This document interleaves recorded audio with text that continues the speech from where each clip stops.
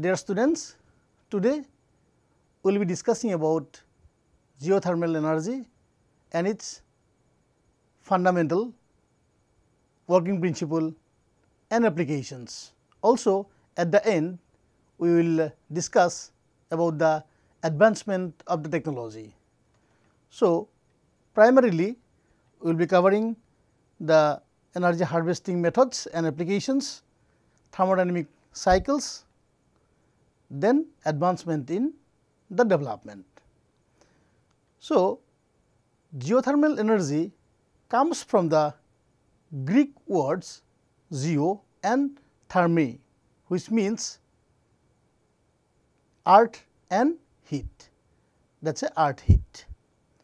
So, it makes use of a massive underground storage of thermal energy under the surface of the earth. So, the worldwide distribution profile of geothermal resources is primarily focused in three zones. First is Circum-Pacific Belt's west coast, which includes Australia, West Indonesia, the Philippines, Japan, China and Taiwan, and then Mid-Atlantic ridge, which spans northern end of Iceland, and Mediterranean to the Himalayan region, which includes Italy and Tibet. So, we can also have a look about the ring of fires. It appears like horseshoe. It is quite wide and very long. Wide is about 500 kilometer. So, most of the volcanoes are occurring in this belt, and we can see the probable installation of geothermal plant near to this unit and near to this ring of fire. So, we can have a look about the global geothermal sites. So, altogether about 16 gigawatt of power till 2020 has been harvested by utilizing geothermal energy, and almost 35 countries use this energy for thermal applications, and about 21 countries geothermal energy is used for electricity generation. We will discuss the methodologies by which we can use it for thermal as well as electrical energy generation.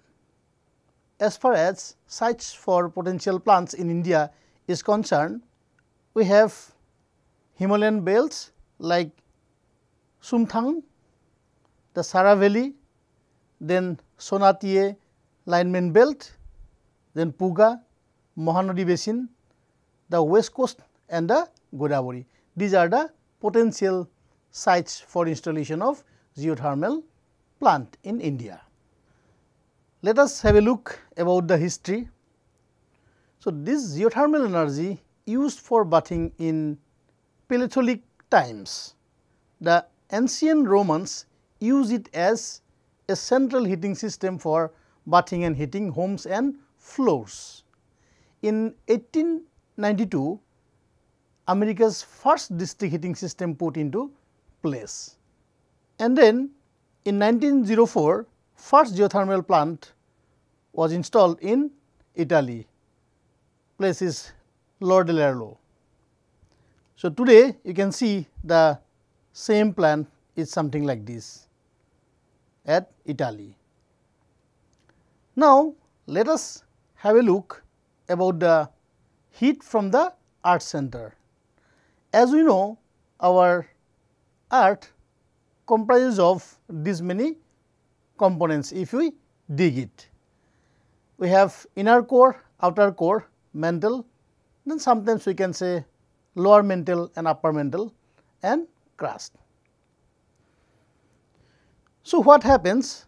Earth's core maintains temperature in excess of 5000 degrees Celsius here, and heat energy continuously flows from hot core by conduction, convection and radiation heat transfer phenomenon. the heat flux at Earth's surface is about 16 kilowatts per square kilometers, which is nothing but the heat energy is released and dissipate to the atmosphere and space, and it tend to be strongest along tectonic plate boundaries. And volcanic activity transports hot material to near the surface of the earth. So, small fraction of molten rock actually reaches the surface and most is left at a depth of about 5 to 20 kilometer beneath of the earth surface. Hydrological convection forms high temperature geothermal system at shallow depth of 500 to 3000 meter, that is 0.5 to 3 kilometer. Okay. Now, let us learn about earth temperature gradient and heat versus depth profile. So, if we go deeper and deeper, so profile of temperature will be something like this. To be precise, we can have this kind of plots.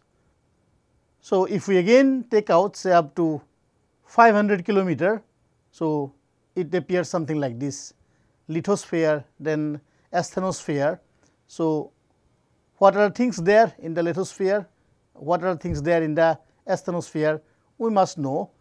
Then we understand how this heat is transferred from the earth core to the surface, and then how these fumaroles are generated, how these fissures are generated. So, that we must understand properly in order to harvest the geothermal energy.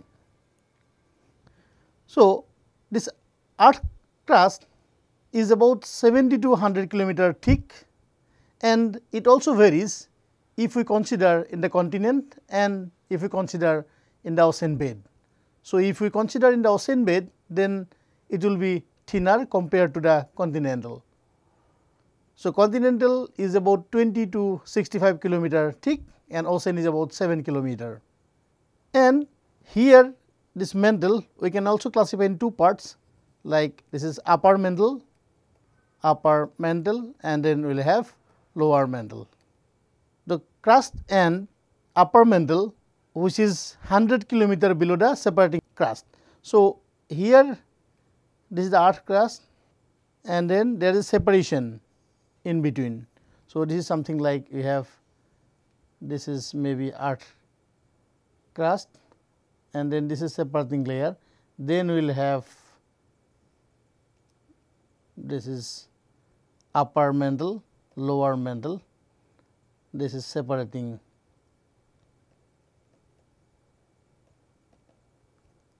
layer between earth crust and upper mantle. So, these two combines this lithosphere, okay. And then lower mantle extending up to 2900 kilometer below the earth surface is asthenosphere. So, this is actually asthenosphere. Okay. So, when we are talking about geothermal energy, we cannot drill it to a very long distance. So, up to a maximum of 10 kilometer we can do based on the availability of the technology and resources at the moment. Okay. But we must know how this temperature is changing when we go deeper and deeper. Okay. So, at the core, as you know, it is more than 5000 degrees Celsius, and also you can see the gradient, how it varies with the layers, inner core and outer core, then we will have mantle and then earth crust. Okay. So, these profiles are important while harvesting geothermal energy. So, now let us discuss something on geothermal field, which is nothing but geothermal resources. So, it is something like a boiler which is under the earth crust, right. So, we have crystalline rocks, because when we say in the crust, what we will get? We will get crystalline rocks. Okay. We will have water bodies. Say for example, we have water bodies which are trapped under pressure. So, these are cracked maybe rocks or porous rocks, and these are trapped, and if they get some chance to flow, then what we will get like fumaroles and other water with gases will come out, and this water actually heated up from the magma, and these are stored in the rocks, and this from rocks heat is exchanging to the water bodies which is trapped under the earth crust, and if there is some cracks and some kind of holes, then this steam and water actually come up through the small or narrow channels, and you will see like a streams is flowing. Okay. So, in order to get this potential, that is heated water, because this temperature might be 350, which is something like maximum temperature reported in the literature. So, that maximum temperature we can get it by facilitating an arrangement to get the steam or mixture of steam and water to run turbines to get electricity. If the temperature is low, then we can use the hot fluid for thermal applications. Okay. That is how it is shown here. This is the boiling region, hot water, and low density. This is the cold water. It is something like rain also we can consider. So, cold water comes through rains, and then it goes in, and this will be stored in the water bodies, and because of this heat transfer from the magma and a stored energy in the rocks, it will transfer heat, and then water will be converted to steam, and then this can be utilized for power generation or any other applications. So, if there is a crack, so we can have some kind of hot springs, fumaroles, which is visible in those places where geothermal potential is exist. Also, we can have a look about temperature and the depth. So, there are 5 different cases are discussed in this plot. So, if we consider one, which is nothing but average gradient is about 30 degrees Celsius per kilometer. So, as you go deeper and deeper, we can have higher in temperature, which is shown by this dotted line 1 and indicated by 1. And in case of 2, increase in boiling point of water due to rise in pressure. So, boiling point will increase because of rise in pressure, which is indicated by this dotted line. In case of 3, the temperature of water is upflowing spring. So, this is also increasing with the depth. An impermeable rock insulates geothermal reserve. Sometimes water bodies is below the hard rock, and that temperature is really very high.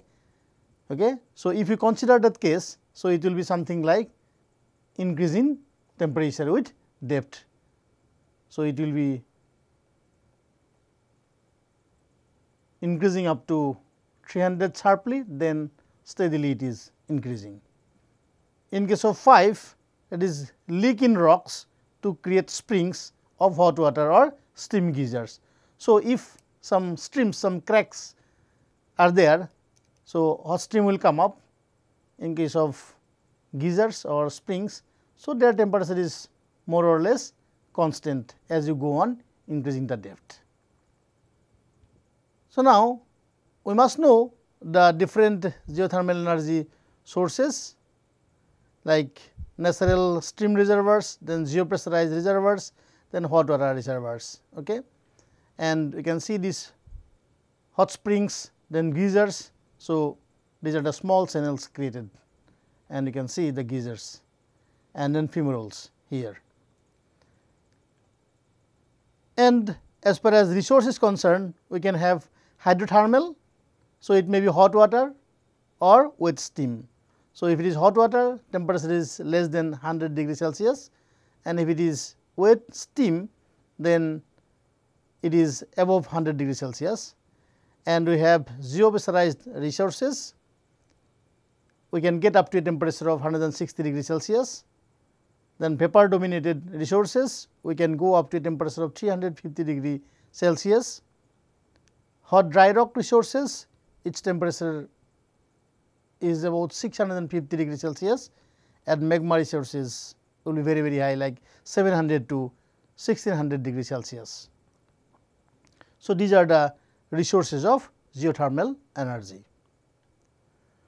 So, now if we have to tell about the utilizations, so we can have two major classes like low temperature reservoirs and high temperature reservoirs. The energy utilization strategy strongly depends on the reservoir temperature. So, once we know the reservoir temperature, then we can prescribe which technology to be used for generation of electricity or thermal energy. As far as direct utilization is concerned, the geothermal energy can be applied for space heating, district heating, heat pumps, then refrigeration, then greenhouse, and many more such kind of applications where hot water is required at certain temperature. So, concept of district heating goes something like this, because heat has to be transferred from the brine solution, what is coming from the geothermal well, and that has to be exchanged with water, and that water will be circulated. So, we can see here, this is city water is to be heated, this is the cold water, and this hot water need to be distributed. So, here what is done, hot geothermal water is pumped, and then heat exchange will be there with the cold water, and then in other side geothermal water will be taken out and re-injected to the wells. And you can see here use of geothermal energy in greenhouse, and under the greenhouse we will have lot of vegetables, and this picture is for heat pumps. So, we can use heat pumps because we need to provide hot stream at the exit. Okay. So, we need to provide some kind of energy to work, and then we can provide steam at certain temperature. And in case of indirect utilization, we are primarily focusing on electricity generation. The geothermal power plants are much less efficient than nuclear or fossil fuel based power plants, because if we see in case of fossil fuel based power plant, the working temperature at the inlet is about 540 degrees Celsius, and pressure is also very high. But here we can go up to a temperature of 250 degree Celsius. So, if you calculate the Carnot cycle efficiency, which will be very less in case of geothermal power plants compared to coal based power plants or nuclear based power plant. This is one of the concern. The steam cycles are used for high temperature reservoirs, and binary cycles are for low temperature reservoirs. Like, and also we can see here the method of heat extraction, okay, borehole heat exchangers, then hydrothermal systems, then dry rock. You can see here these are the porous rocks, you can drill it, cold water and hot water can be utilized. So, this is the heat extraction from thermal groundwater. So, cold water comes and hot water goes out.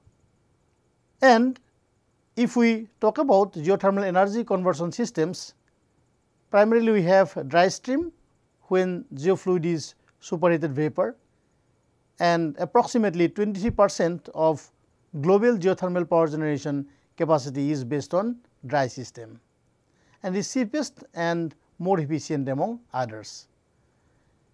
And single flash, which is about 42% of the global geothermal power generation capacity, uses it, and about 19% of global geothermal power generation capacity is double flash. I will explain what is dry stream, single flash, double flash and binary cycle. So, in case of binary cycle, about 24% of the global geothermal plants are binary cycles. So, as far as geothermal utilization is concerned, for thermal, you can see this is for blue color is for year 2020 and one is for geothermal heat pumps. So, geothermal heat pumps is really increasing, that means utilization of geothermal heat pump is really increasing compared to 2015 in 2020, and 2 indicates bathing and swimming, 3 indicates space heating, 4 indicates greenhouse heating, 5 aquaculture pond heating and 6 industrial. So, you can see the applications and you can see the rise in utilization of geothermal energy. And for power plants, the kind of technology used is also shown here. It is like single flash, dry stream, double flash, triple flash and binary. Okay. So, when we are talking about geothermal power generation, so primarily it has got 2 classes, vapor dominated resources and liquid dominated resources. So, under liquid dominated resources, again we have flash steam system. If the temperature of the brine solution or stream coming out from the geothermal well is more than 175 degrees Celsius, and we will suggest binary cycle if the temperature is below 175 degrees Celsius, and hot water system ranges from 20 to 150 degrees Celsius based on the applications. So, in case of vapor dominated system or vapor dominated resources, what happens? The stream what is coming out from the well, mostly steam will be there. So, that can be directly expanded in the turbine before cleaning. If some gases or some unwanted materials are coming, that has to be cleaned by using cyclone separator or maybe some other technologies. Then that can be introduced in the turbine for generation of electricity. That means, we can use Rankine cycle in that case for generation of electricity. But in case of liquid dominated system, we need to have some kind of technology which generate steams, because in the well water and steam will be mixed. So, in order to get more steam, then we need to do some kind of flushing, because at the surface pressure will reduce and then the vaporal generation will be high. So, we can produce steam by doing flushing. So, that technology we can have to adopt to generate steam, then we can expand in the turbine for generation of electricity.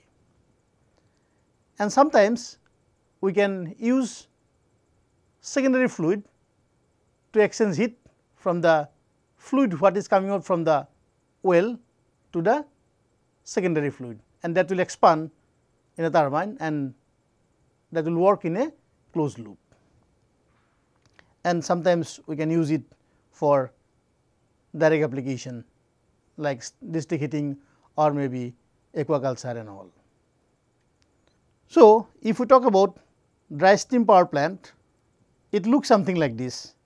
So, this is the production well, it comes here. Sometimes we need to install one device called cyclone. So, it will separate some kind of solids if it come out from the production well, and only steam will be permitted to introduce in the turbine, and then turbine will rotate and electricity will be generated through this generator, and then steam has to be condensed by using a cooling tower, and then this will be again injected to the well. Okay.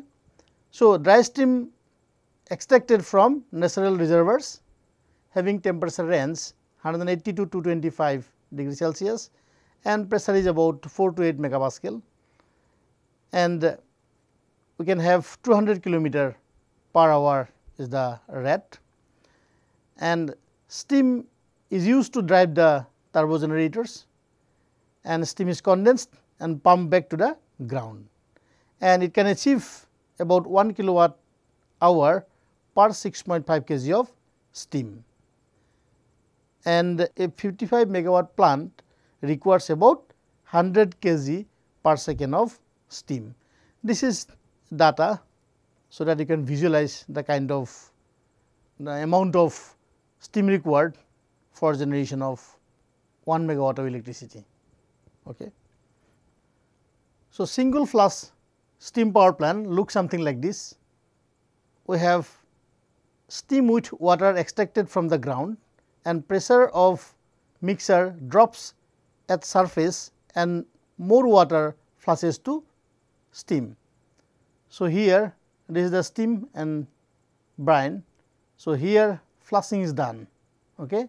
So, it will separate brine and steam, then steam goes up and expand in the turbine, and also you can say turbo generator, we can generate electricity, and then we need condenser, and then finally, this brine and then condensate goes together to the injection well.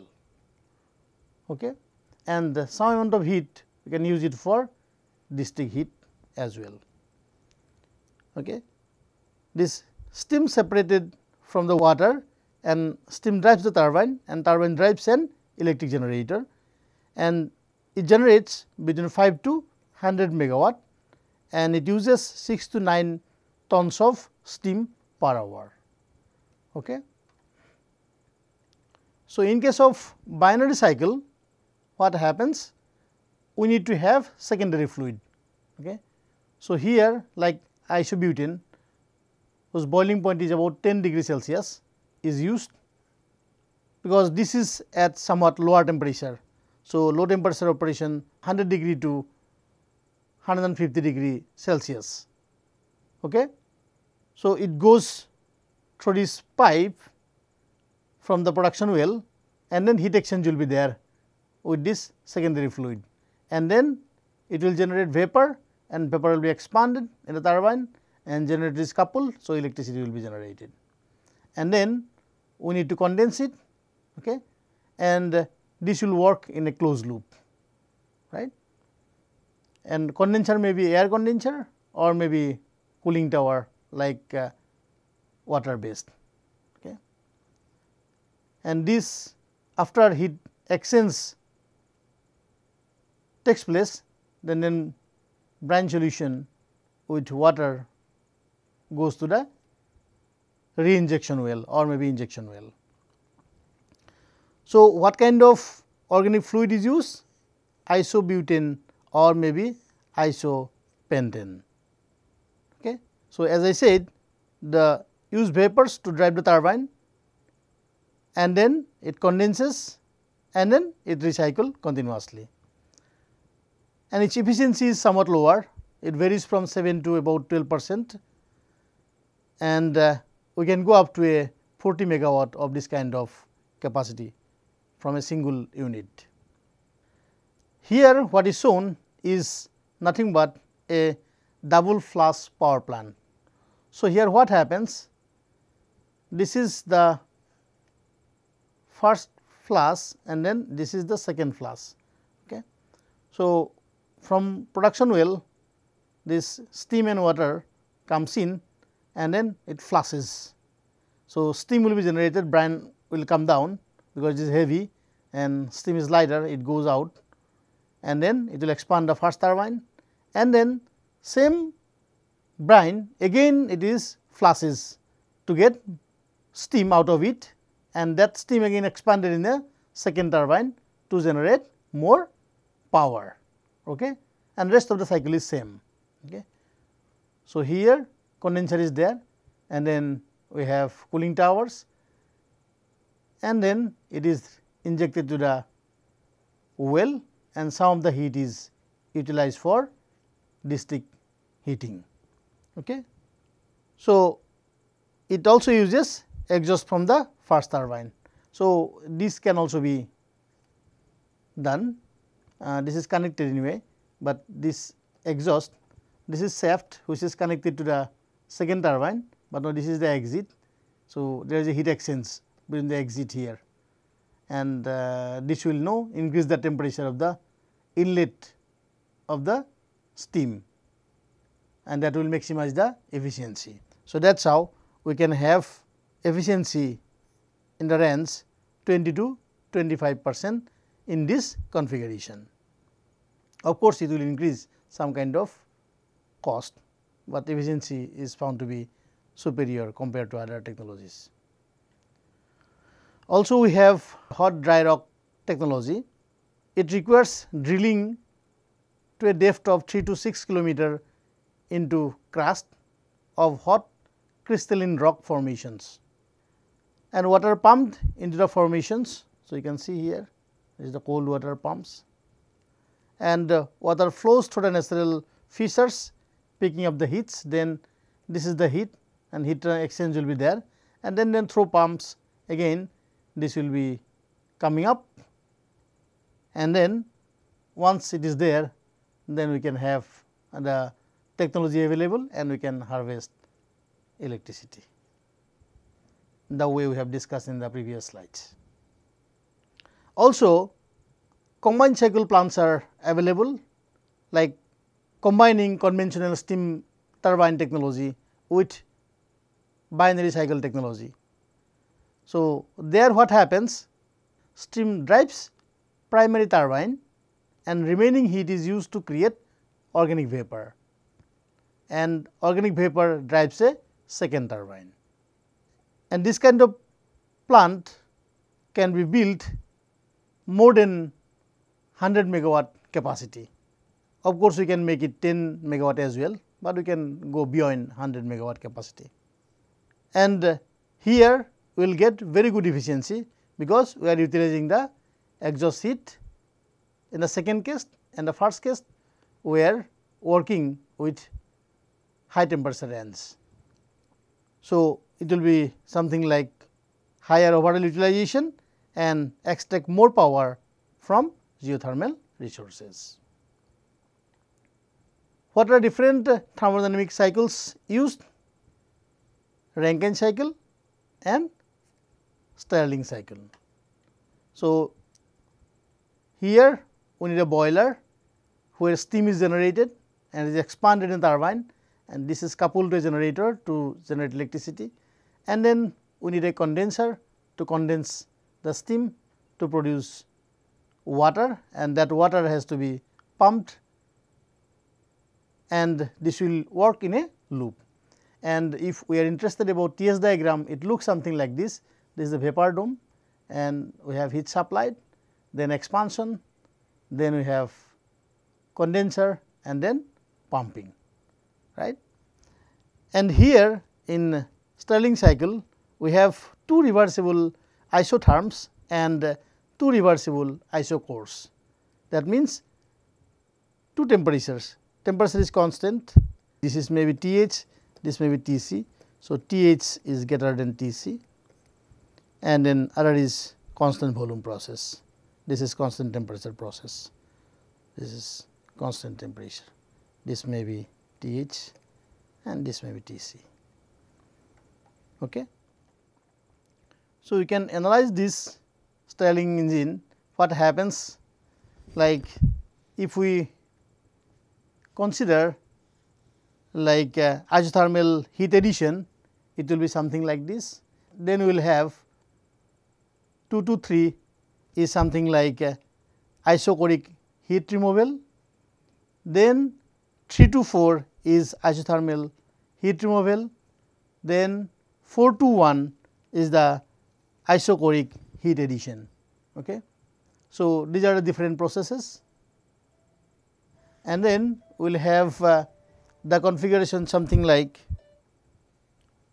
hot reservoir. Here you can see based on the movement of the piston, because we have external source of heating and then some fluid will be there inside like helium, it will expand, okay. That is why it is the expansion process, and then we will have this is compression. So, you can see like cycle efficiency calculation, we need net work and net heat. So, this is heat.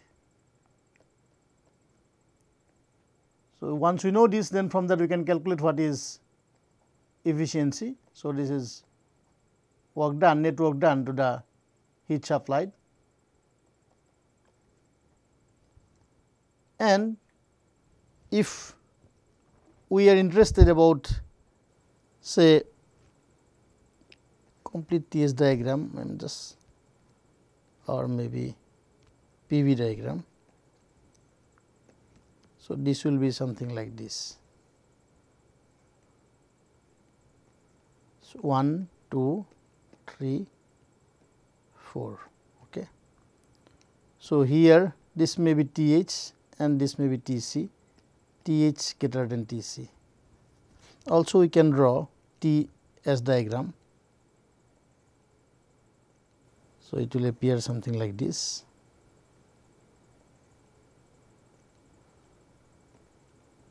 This may be 1, 2, 3, then we have 4, and this is volume is constant because we have 2 reversible isocores, means constant volume, and this is constant temperature. 2 reversible isotherms means constant temperature, okay.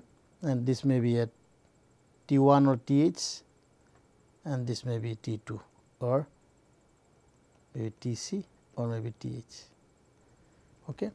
So, if we consider 1 kg of ideal gas, then Q1 to 2 will be how much? It will be like W1 to 2, which will be RT1. So, you can follow this as well, ln of V2 by V1, and for isochoric heat removal, this Q2 to 3 will be minus Cv T2 minus T1, where W2 to 3 will be 0, and for isothermal heat removal, 3 to 4 it will be W3 to 4 will be minus RT2 ln V3 by V4, and isochoric heat addition will be Q4 to 1, which is equal to Cv T1 minus T2 is W4 to 1 is equal to 0. Due to heat transfer at constant volume process, the efficiency of Stirling cycle is less than the efficiency of Carnot cycle, right. But if we consider a regenerative arrangement, then what we consider like Q2 to 3 is equal to Q4 to 1. Under this condition, the efficiency of the Stirling cycle will be same as the efficiency of Carnot cycle. Okay. So, regenerative Stirling cycle is same as Carnot cycle, right. And also we can write this efficiency is RT1 ln of V2 by V1 minus RT2 ln of V3 by V4 to RT1 ln of V2 by V1, which is nothing but 1 minus T2 by T1 or 1 minus Tc by Th. These T's are to be in Kelvin, okay, right. So, we can also solve a small problem if we use this Stirling engine for geothermal power production. So, let us consider a case where geothermal plant need to be used and Stirling cycle is suggested. So, geothermal water delivers at 250,000 kg per hour and outlet temperature from well and average operating temperature are 90 degree Celsius and 24 degree Celsius respectively. We need to calculate heat supply to the plant, then power available and then electricity production if total working hours is 700 per month, and a specific heat of brine is also given to us. So, its solution goes something like, once we know this temperature 90 and 24, then we can find out what is delta T. Delta T is 90 minus 24, which is equal to 66 degree C. Okay. Then we can calculate the heat supply, which is nothing but mass of water which is coming out from the well, which is not steam because its temperature is less than 100 degree Celsius, Cp of water and then delta T. So, it is 250,000 multiplied by 4.18, then delta T is 66, okay. And this is something like kg per hour multiplied by kilojoule per kg per degree Celsius or Kelvin is fine, and then we have centigrade. This goes fine. This is kg per hour. So, in order to convert this to second, because we want in kilowatt, so we have to divide this entire expression by 3600.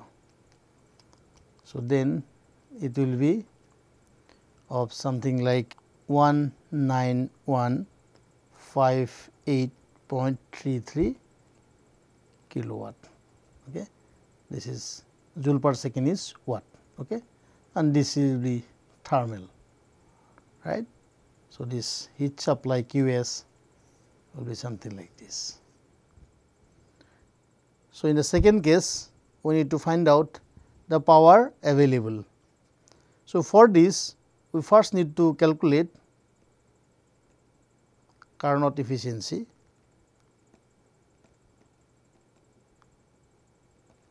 which can be written as eta C 1 minus T C by T H. So, this is 1 minus, and this temperature has to be in Kelvin. So, 24 plus 273, then 90 plus 273. So, this will be something like 18.18 percentage. So, once we know this, we also know this eta C, again we have work done or what is delivered, this P I can write QS. So, P will be something like eta C multiplied by heat supply.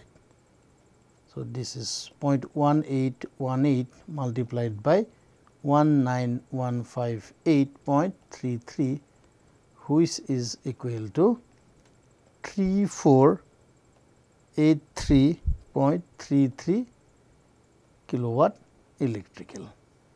Okay.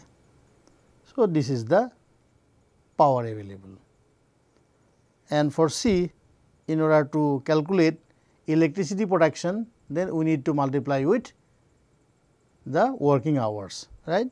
So, electricity production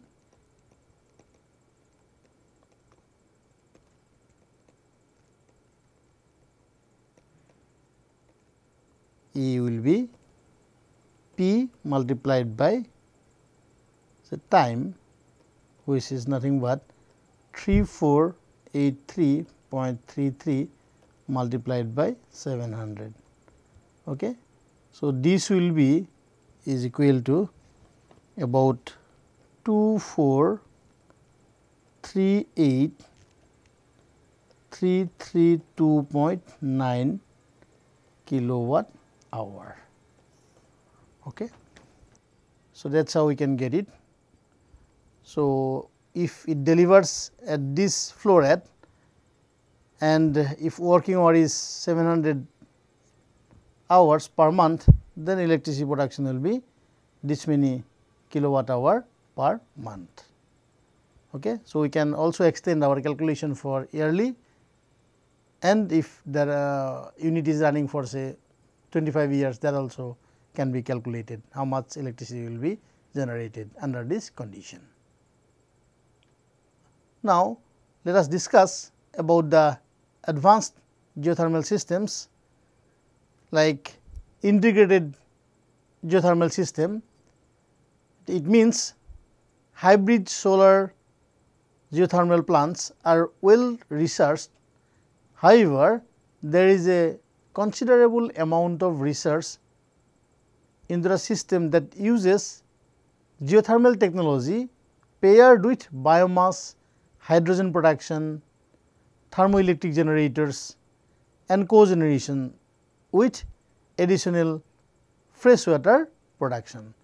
So, people are giving more emphasis on hybridization of technologies, so that efficiency of the entire plant can be maximized and we can optimize the utility of the system.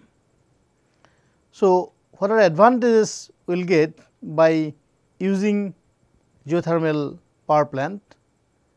It requires lower land compared to wind and solar technologies. Geothermal plants use less fresh water than conventional power plants. Reliability is very good, no influence of surface weather conditions. It will create local job opportunities. It has got disadvantages as well.